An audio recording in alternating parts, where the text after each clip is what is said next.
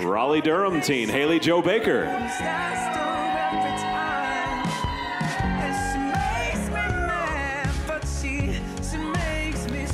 If Haleigh Jo could teach somebody one thing, it would be to live life like a lilac.